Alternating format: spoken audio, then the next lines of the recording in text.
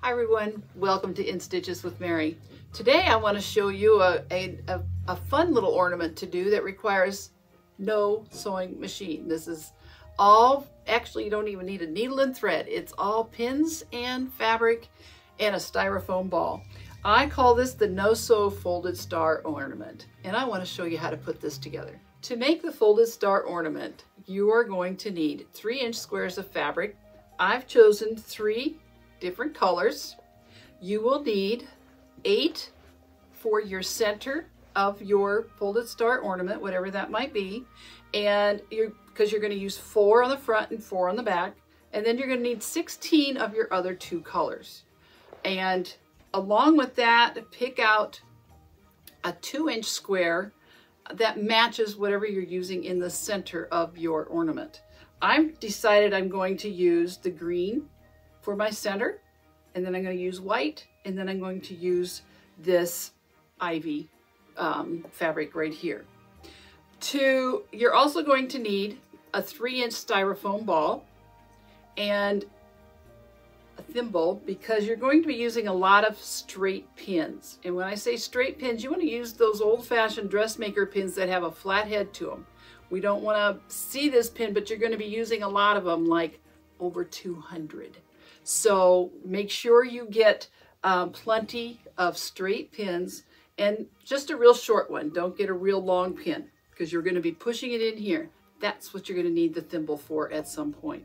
So that, I like to use this thimble here. Any thimble you might have at home is going to be fantastic. We need to find what I call the North Pole and the South Pole on our styrofoam ball.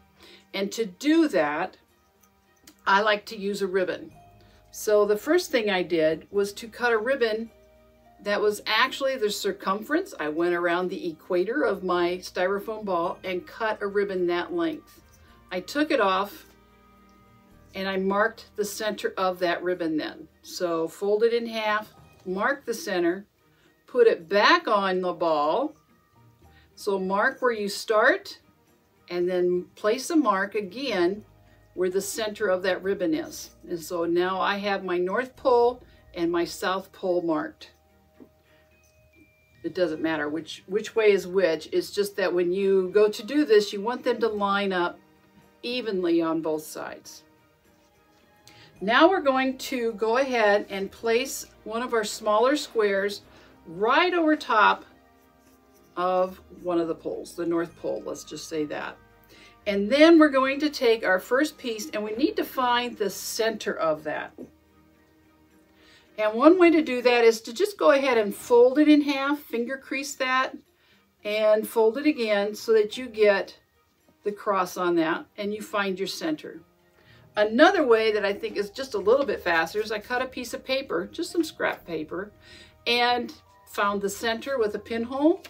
I can lay this right down on top, and actually we're going to put our straight pin right through the center on the wrong side of our fabric. Okay, so now I can just pull that off. I've got my pin there, and I'm going to place this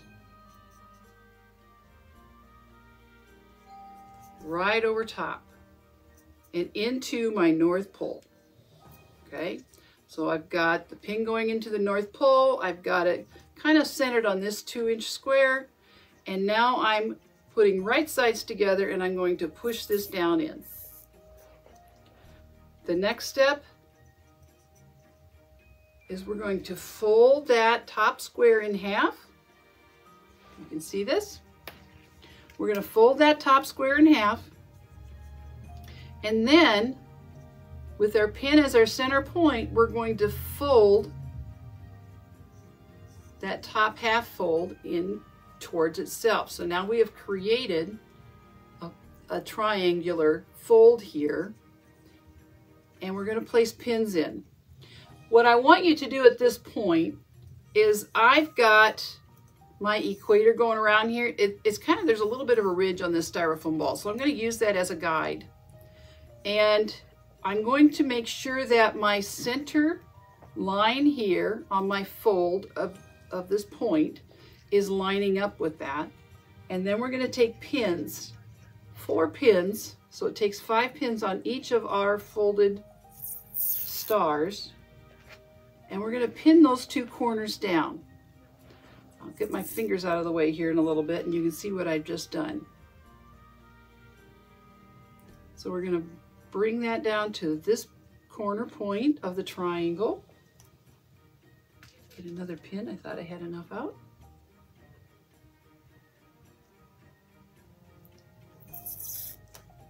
And so that's the start of it. The reason I have the other fabric underneath is as we go to put the other 4 on, they're just going to butt up against each other here, but should they not line completely, we're not going to see the white of our styrofoam ball. Okay, so the next one is we'll go ahead and find, got it started here, the center again. We're going to put that right back up here on that North Pole.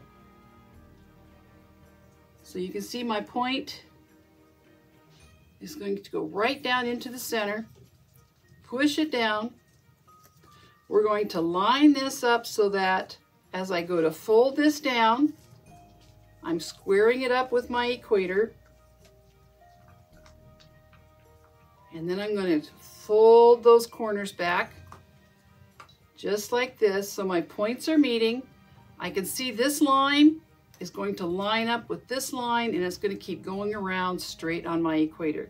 And we will pin these in place and then do the other 2 sides. Let me get a couple in here.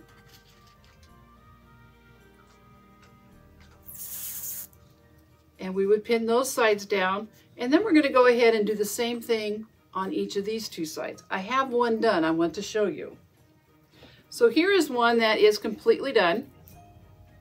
Here was my first one, my second square, third, and fourth. So that is all done. We're ready to put in our next layer. Now this took 4 squares. Our next layer is going to take 16. And I'm going to show you where you're going to start with that. So now that we have all 4 of our center green squares folded into our triangles, the next thing is to add our next layer. And I'm going to use the white. I've already found the center of my square. And we're going to go back to that first folded triangle we put on, and we're going to take our pin and come down about 3/8 of an inch from that center point and push that straight down in and fold it exactly like we did the first one. Again, at this point you want to make sure you're still lining, following those folds of that line so that you create an equator going around here type of thing. And we're going to pin that in place just like we did before. You're going to do another one on this side, and this side.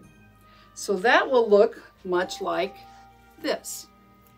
So now we have our middle 4 on. We have 2 of our next, or 4 of our next layer, okay? And there is going to be 4 more going into each of these. When you do that, again, you're going to come down 3/8 from the center.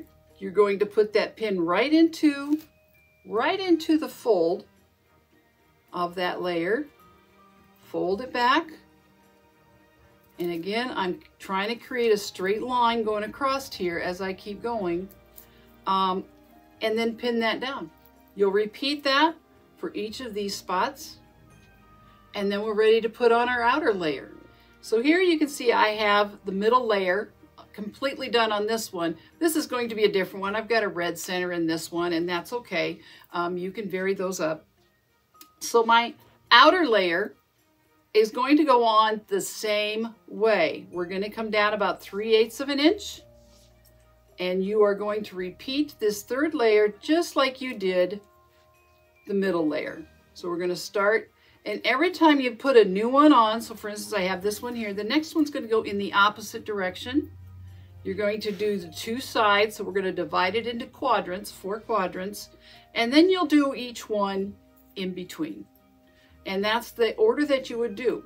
When you get all 3 layers on the North Pole, it will look similar to this. You'll get to turn it over and repeat that whole process on the South Pole. At that point, hopefully, Your raw edges are now going to meet in the middle along your equator.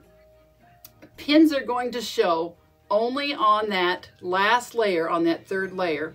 And this is where we want to add a decorative ribbon, or if you want to use self fabric. I have information on how to do that. I just took a strip of fabric, folded it into thirds. This is going to end up about 3 inches wide, or 1 inch wide. And then I pinned this on, and then folded this under, and I got my hot glue out. You could pin it if you want to. I just used a little bit of hot glue and then pinned it until that glue dried. And at that point you would add a decorative ribbon, much like this. And pin or hot glue. If you wanted to put a bow on top, you could do that. However you'd like to finish off your ornament. Use your own creativity. I wanted to show you one other idea. This was one of the first ones I did. And this is actually a memory. This was using my dad's coveralls. And I created that with some flannel fabric in the middle. And that I gave to my brother and sister for Christmas one time. So this is just a memory ornament. There's a lot of different ways that these can be used and made, but I just wanted to throw that one out there. So I hope you have enjoyed our no-sew folded star ornament. And if you're interested in the directions, they are available right here at Neil's. Just give us a call. These are $5 and we'll get you set up. Thank you for joining me.